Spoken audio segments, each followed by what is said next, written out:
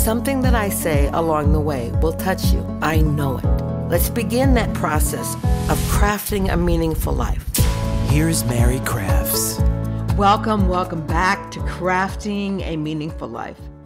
I'm Mary Crafts, and that's what we do here every week, is craft a meaningful life.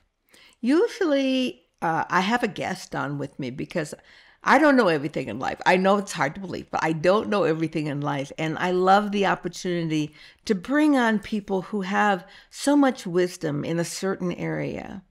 But every once in a while, I'm drawn to give the podcast by myself again, because this is a time when it's just you and me. And I get to talk to you about crafting a meaningful life. Very few people ask me the question, why should I craft a meaningful life? That's kind of a given. I think that we know that that's part of what we do here, is we try and understand the why and then take it to movement and action. And it's pretty obvious in everything that we do why we want to do this, why we want to craft a meaningful life. As I say almost every single week, so that we don't get to the end and say, oh, is that all there was to this life? Or, oh, regret, I wish I would have. Or you see those kind of quotation and memes all the time that say, nobody ever gets to the end of their life and says, oh, I wish I'd spent more time with my business and made more money. So we get it. We get that we're supposed to, and we want to craft this meaningful life. But how? Some ask the question, when should I be doing this? And I try and get all shoulds out of my life. I don't want to should all over my life. It's that I can and I want to. So the answer to when is simply now. Now.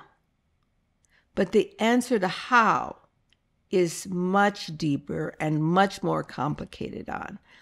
I decided early on that the how of my life in crafting a meaningful life began with one very critical principle, and that was the principle of integrity.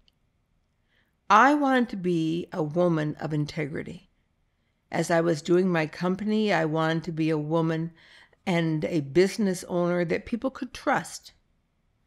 Early on, when I used to do all the events myself, I would make them and serve them and clean them up and the whole 9 yards in my catering business. I was working in the early years for a company called Geneva Steel here in Utah County. And Joe Cannon had just been put in as the new CEO. And I would oftentimes cater their board meetings. I would show up within the morning with the pastries and all of those kinds of things, and the juices and the coffee and the waters, and set it all up. And then I would stay and refresh it for their break and then rechange it out for lunch. So I got to sit in on those board meetings all day. And there's one very particular board meeting that I remember that really focused and gave me clarity on how I wanted to craft my meaningful life. And we were sitting in a board meeting, and it was a little bit contentious.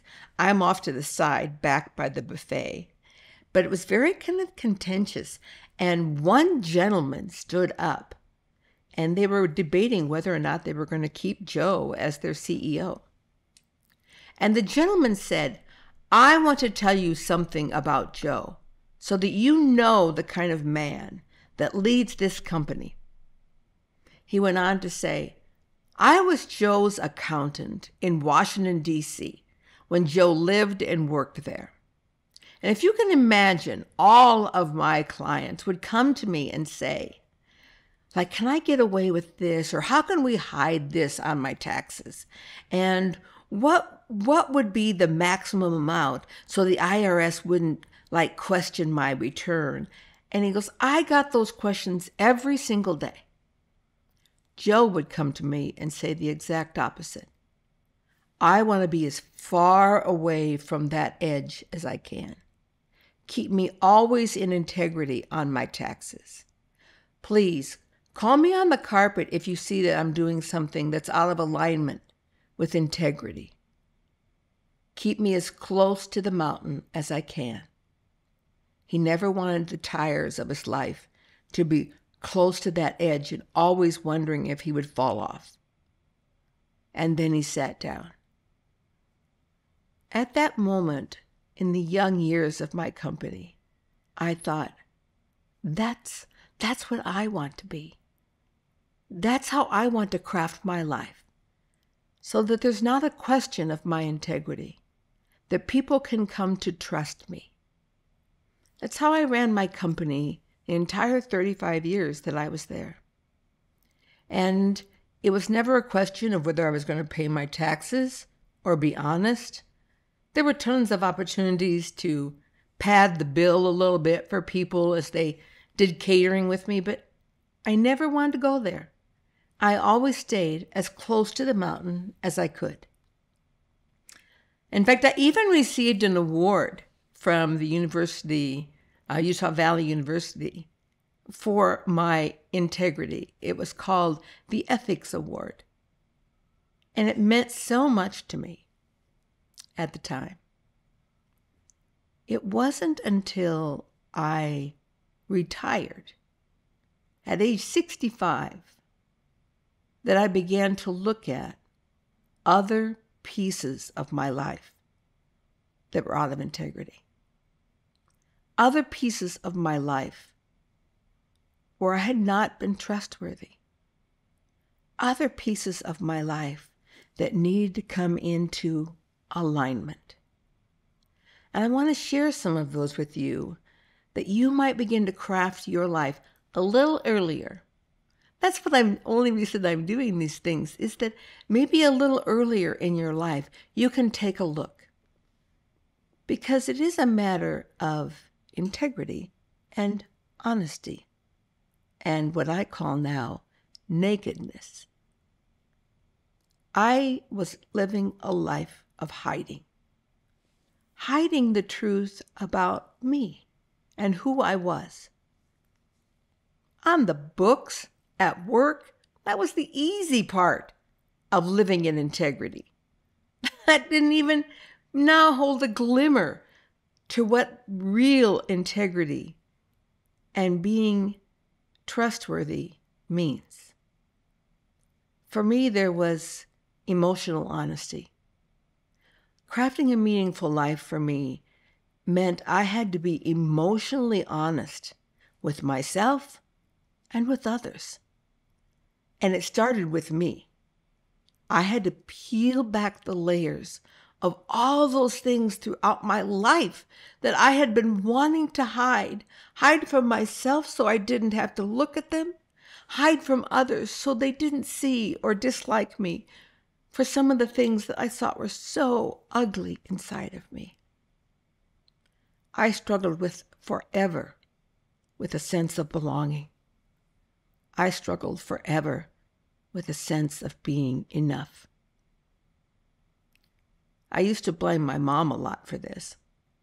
I didn't ever understand why in my entire growing up years, she never complimented me one time on anything.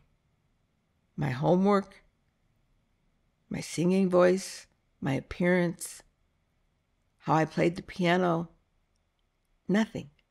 One time I had a photographer getting my senior pictures, and I always thought of myself as so ugly.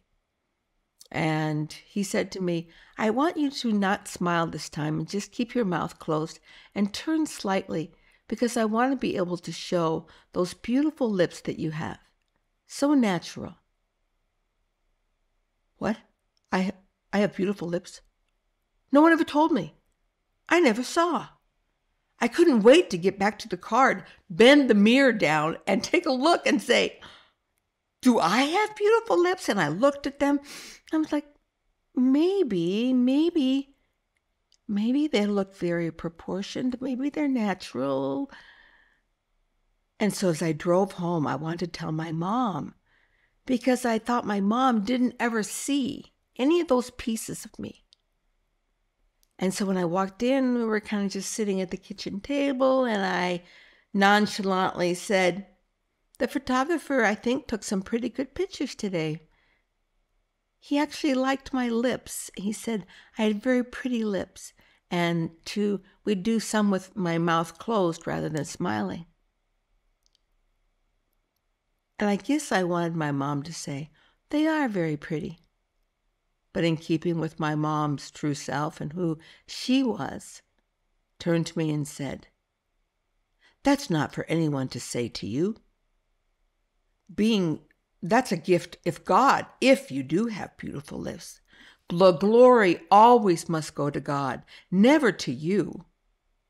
And that was my mom's way of raising humble Christian children, was to make sure they never were complimented and only realized that anything that we had came from God.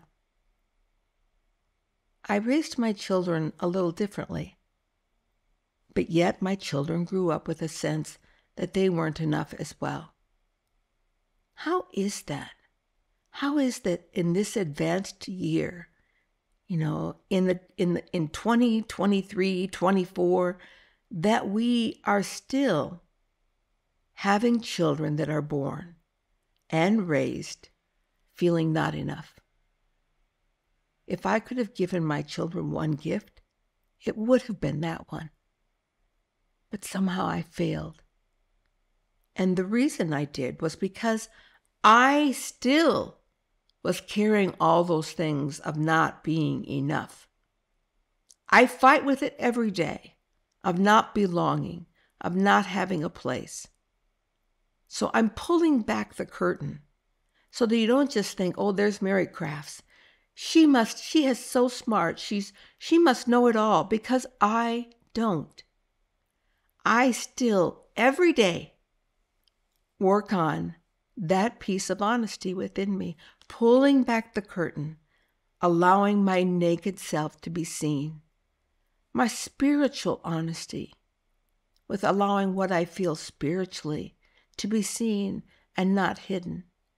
Mental honesty about my thought processes and how I come to them. Physical honesty about parts of my body. I still struggle, even after losing half of my body weight and becoming so physically fit. I still struggle with that.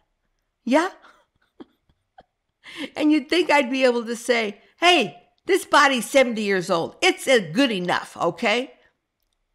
Most days I am. But some days I'm not. And to be able to show that honesty to people. Social honesty is another one of those things where we have to be on Facebook and Instagram and LinkedIn and everything else and only show the best of us. I think I've told you this before, that people say to me all the time, "Mary, you're so photogenic." I laugh and say to them, "That's because I only post the good ones. I mean, we take hundreds of pictures where we look awful. We don't post those. We post the good ones." I don't come here in the morning, be here in front of you with my pajamas and my hair all messed up and no makeup. I take time to make myself presentable, what I consider presentable and the way I like to be to the world. But it's socially honest to be able to say, I don't wake up in the morning looking like this. And sometimes I show that. I show myself with my face clean scrubbed, ready to roll, without a wig, all those things. Because I think that's the way that we become honest with ourselves, is by being honest like that with others. The most important phrase that I have ever uttered on this podcast, or that I ever wrote in my book, is this: the healing starts when the hiding stops. You want to begin to heal? You must stop hiding. Are you ready? What things are you currently hiding that you don't want others to know? Your spouse, your children, your neighbors, your friends, people on social media. What are you hiding? I can tell you the things that I am hiding. Still, sometimes I hide what I eat, even now, because it was for so many years, 50 years of my life, I spent hiding every bite I put in my mouth. And now I find myself doing it out of habit. And I have to stop and just say, okay, you're here by yourself. Why are you hiding that wrapper in the bottom of the waste can? That doesn't even make sense, right? What is it that I hide from John, from my children? Those are the things that you can work on now to find that spot of healing. Whatever that is that you're currently hiding, that you don't want others to see. What is that? Is it a scar you carry here? That's physical hiding. Is it a mental and emotional wound you're carrying here or here? And you don't want others to see that. I don't know how to drill this in to this podcast more than to say, if you want to heal, the hiding must stop. And whatever pieces you keep hiding will never heal. I know that at deep levels. And that's why every single day I'm working on it. I'm working at showing a little bit more and a little bit more. Now I think and do many things to craft my meaningful life. I didn't have time. It was just survival for me for so long. But I realized that that survival was not good for me or for my family. And so start where you are. You don't have to wait until you're 70 or retired or anything else. You get to start where you are right now. And that's one of the beautiful things. You don't have to start in this big, grandiose way. You can start in small ways. One of the things that really has helped me craft my life is my morning meditation. And it has evolved to something completely different now than I started with. I used to think, I don't have time for that. I would take away from whatever time I had with my children or whatever time that I needed at work and keep me occupied away from my children. But then when I realized that by spending time with myself every single day, I could decide when it was. Morning is best, but I could do it at lunchtime. I could do it in the evening after everyone was in bed. But spending time with me became critically important. Now that my children are grown, I'm retired, it's easier. I will tell you that.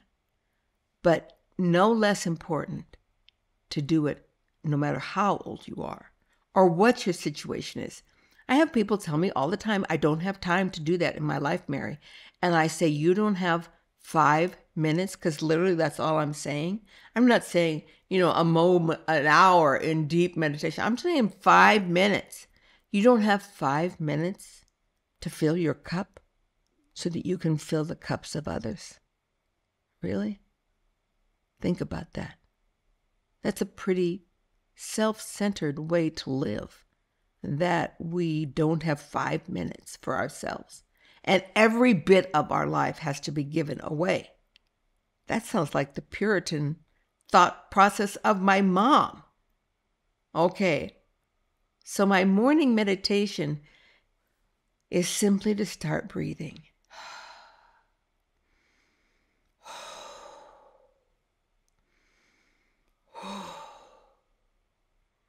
And it's October now, late October, and I'm still going outside to feel the sun and walk in the grass.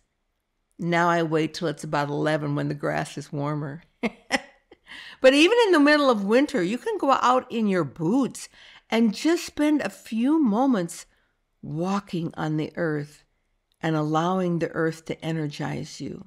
And I do lots of movements, and I do lots of stretching down to the earth, touching the earth, reaching to the sun, the sky, pushing away negative things inside of me and drawing them in. And then I sit down for just a few minutes of meditation. I start by making the sign of infinity.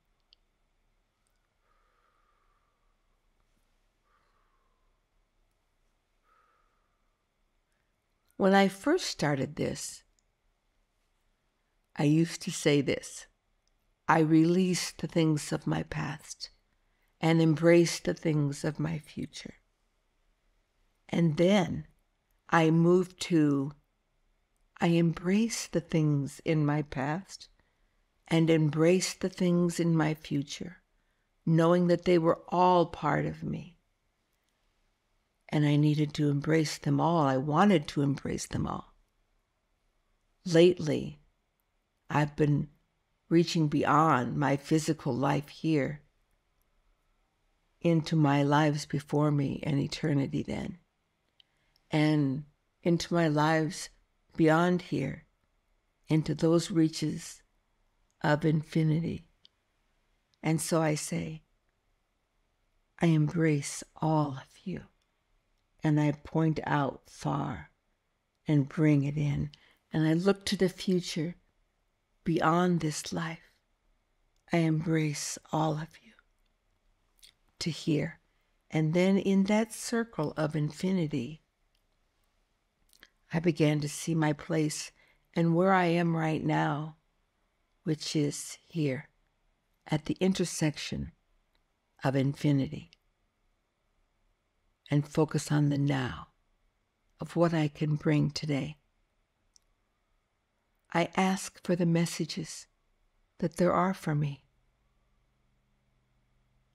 rather than my spending my time asking for everything.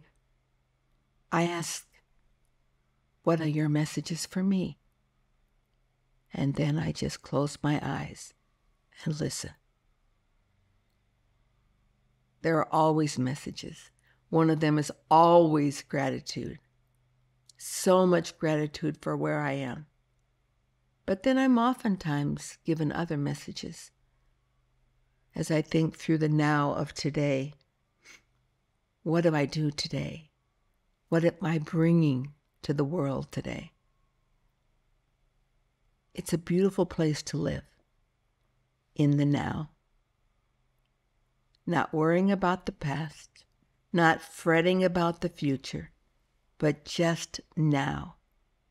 It's the biggest part of my crafting a meaningful life every single day. It's not about doing this perfectly. I've kind of given up that. Because I've always said, perfectionism will kill you, but seeking for your best self will inspire me every day of my life. I don't see this meditation as a checklist thing. Okay, I got that done for the day. I can move on. I love this so much. I'm drawn to it. I want to bring it in my life. But if someday I miss a day, or I don't bring it into my life, or it doesn't include every piece of this, it's okay. I did my best for the day. And tomorrow, there's another day. I just do what I desire, and I desire this inspiration in my life every single day. I used to say in my younger years, the way to craft your meaningful life was to discover your passions, what you were passionate about. And so I discovered that one of the things I was passionate about was music, and I got a music minor. One of the things I was passionate about was helping others, and I graduated with a degree in social work. And then when I moved on from that to my career of 35 years, I discovered I had such a passion for creating beautiful food and delicious food, and creating the art of breaking bread with people and allow them to experience the love and joy of that. I had a passion for marketing and getting people to really want this kind of dining in their life. I had a passion for cooking and creating and all those kind of things. And that passion drove me through so much of my life. I also knew that in the middle years of my life, that one of the things that really motivated me every day as I crafted my life was thinking about having a legacy. And what was I leaving behind? And what were my children gifting? And what was I giving to them? But as I aged, and I began to realize that it was less about seeking the things I was passionate about and more about seeking my purpose, about what was my purpose in this life, and really focus in on clarity.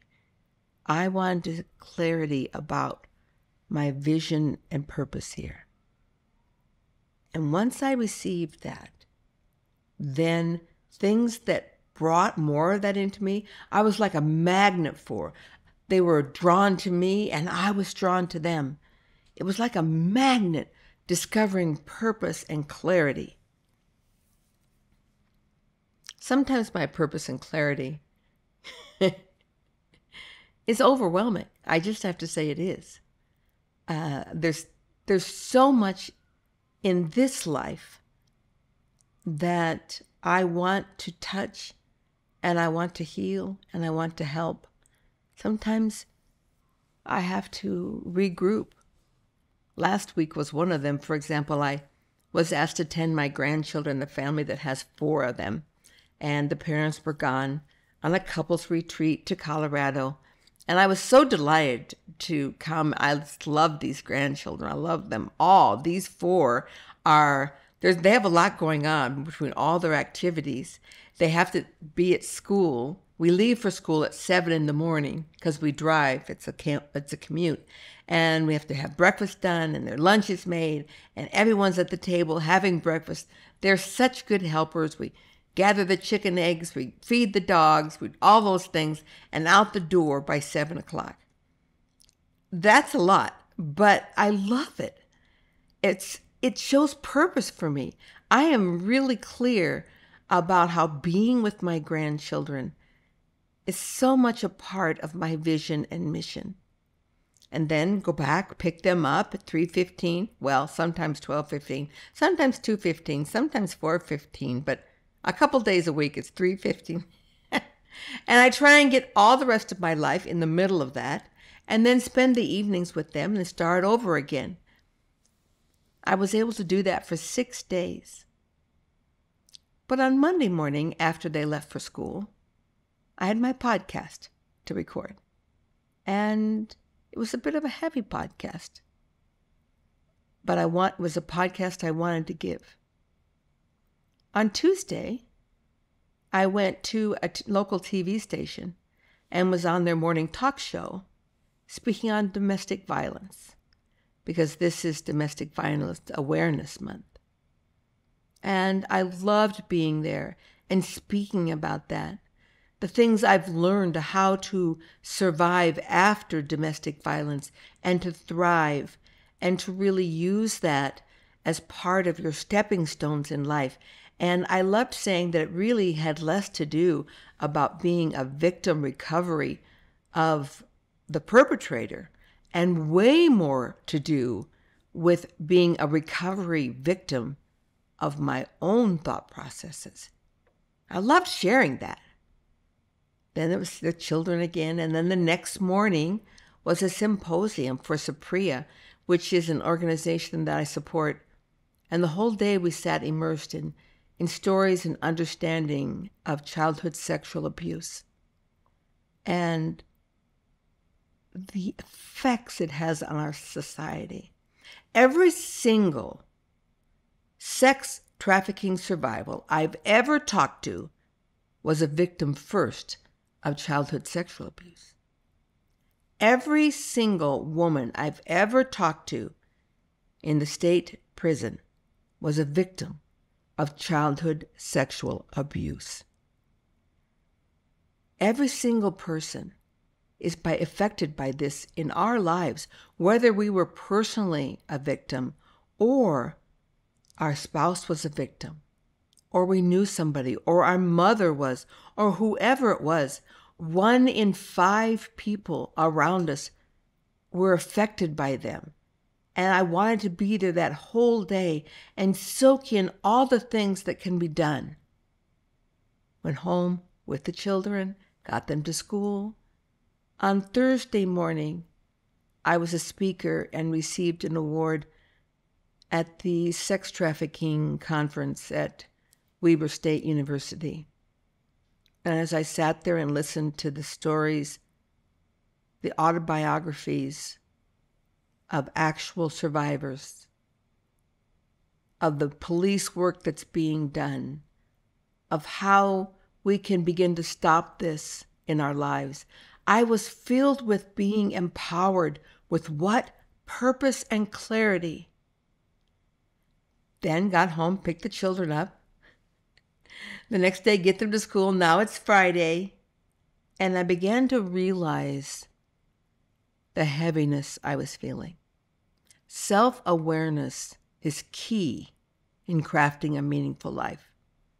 Because if you're not aware, you just allow it to continue to come down on you sometimes, and it's overwhelming.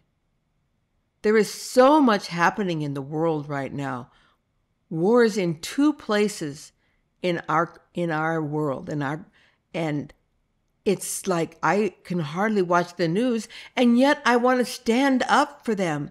I want to stand up for Ukraine. I want to stand up for Israel. And yet when I watch the news, I'm so weighted down. By the time I left on Friday, I was in depression. And I had to say to John, this is where I am. I'm in overwhelm. I'm trying to craft my meaningful life, but it's been so heavy I can hardly breathe. We went to the Jazz game that night. It gave me a chance to laugh and clap, and I love the Jazz. They're our local national NBA team. But by getting close to the end of the game, I realized again this heaviness upon me. And it wasn't a matter of just going to a Jazz game to lift my spirits. So yesterday morning, as I woke, I began to think about processing these emotions and the way that I was crafting my life and making sure that I had enough energy and I had filled enough of my cup that I could continue to bring about my mission and my vision.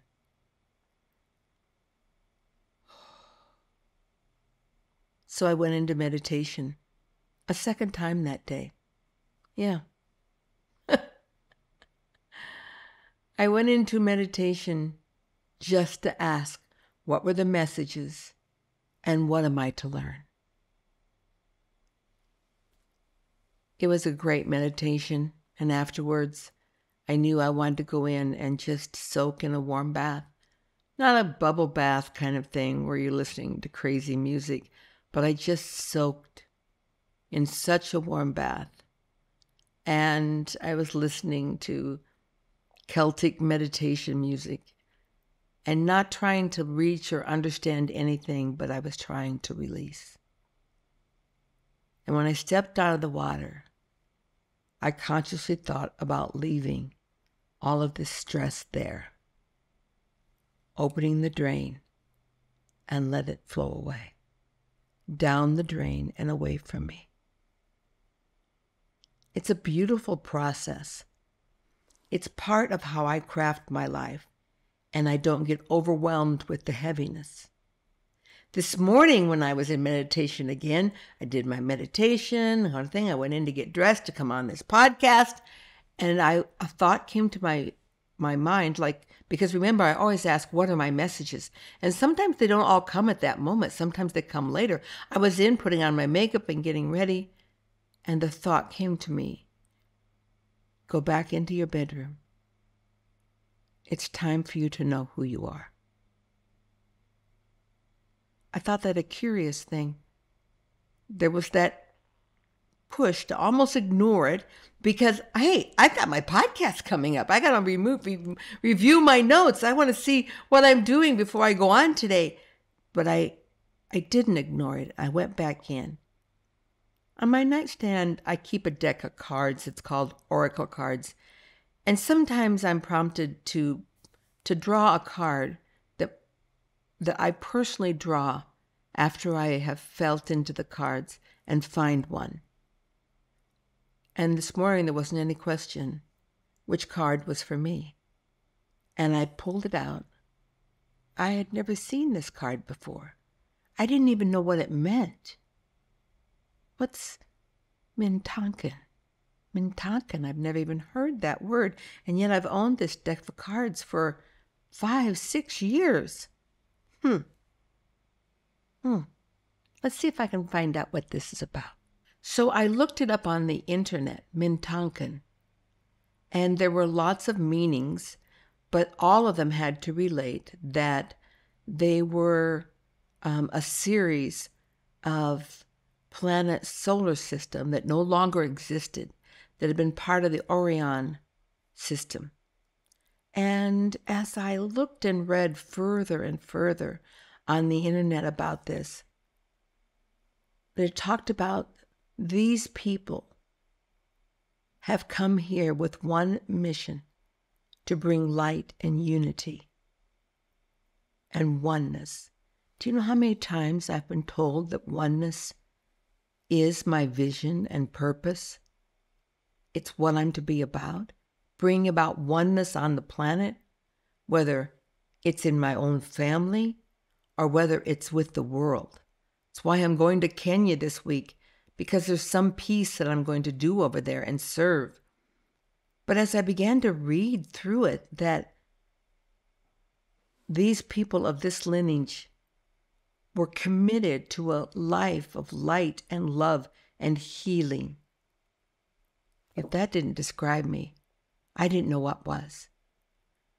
And it was time for me to know that this is not just something I dreamed up, but it's something that's in my DNA, that is my mission and how I am crafting my meaningful life. And that wouldn't you like to know what is your personal mission, personal purpose, and clarity on what it means to craft your meaningful life? I have so many people say to me, after I've finished speaking or after I've done a podcast or whatever, and they come up to me and they say this: when I grow up, I want to be just like you. And while I appreciate that, and I appreciate the sentiment, I want them to understand, and you to understand, something vitally important. That whatever good you see in me, whatever light you see in me, you only see it because it lives in you.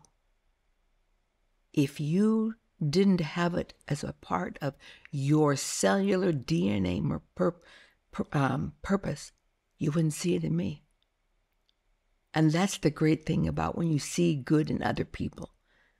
Now, the reverse is also true. When we see evil in other people, or when we see, jealousy or whatever it is we see in other people, we only see that because it also resides in us. So, but both sides help us. If we see something or are put off by someone, we can go, wow, that's a mirror for me. I see that in me. If we see good in other people, you can claim that goodness in you. And I think that that is one of the most beautiful things in this entire world, when we know that that beauty resides in us.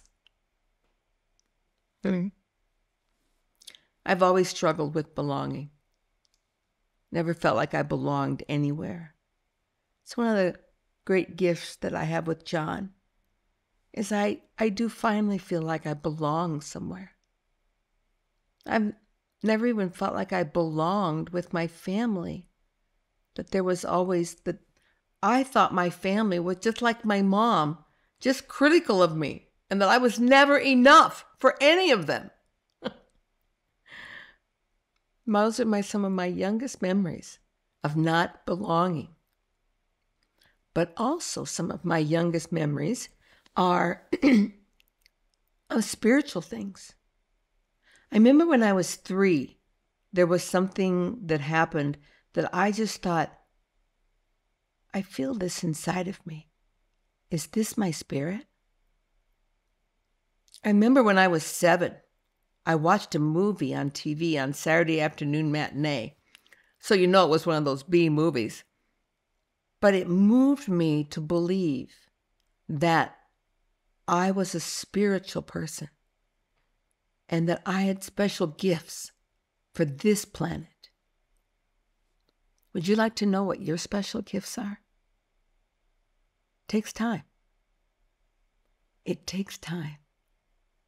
It's not just going to bestow upon you like a gift from heaven. You'll want to seek it. You want to seek how you're to craft your meaningful life. One of the best ways to do this is to spend time with yourself. Yeah. And ask. Ask yourself. Ask God. Ask your guides. All your angel guides and God and even yourself were programmed down to your DNA to help you find and to guide you to this very thing, your purpose, your clarity, your vision, your meaningful life. It has all come together for this, for you. And so I want you to be joyful. I want you to be happy. Now my life has this much self-doubt and not belonging, not being enough. And it has this much of clarity and purpose and vision and belonging, of being more than enough for whatever is placed in front of me.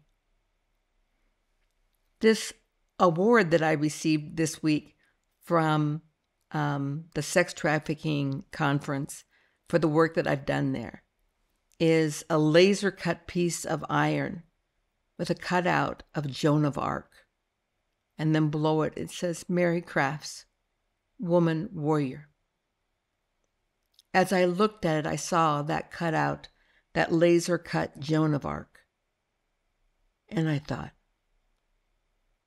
I know her most favorite and I know her most famous saying, I'm not afraid. I was born for this. Be not afraid. You were born for this. Whatever you're struggling through is actually your path to clarity and purpose. You were born for this, as was I. We are the same. I see you. You see me.